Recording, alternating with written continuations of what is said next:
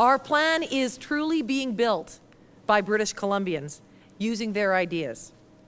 And we've made great progress, but we are just getting started. There is a ton more work for us to do. Our goal is to make sure that BC ranks in the top 2 Canadian provinces in new job growth and in GDP growth by 2015. It's an ambitious target. I'm absolutely confident, though, that we can do it.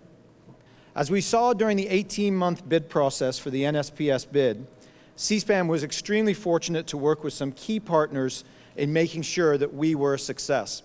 One extremely important partnership was with the province of BC, along with the Premier and the Minister of Jobs, Tourism and Innovation. I'm also extremely encouraged that the government is not taking the responsibility of giving jobs to citizens in British Columbia, but instead, the government is ensuring that the environment is right for job creation.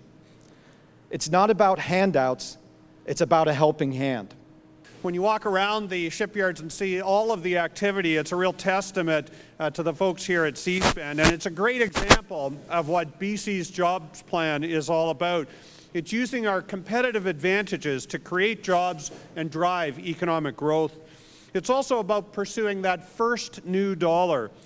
Bring it to British Columbia, help drive the economy by circulating that first dollar over and over again.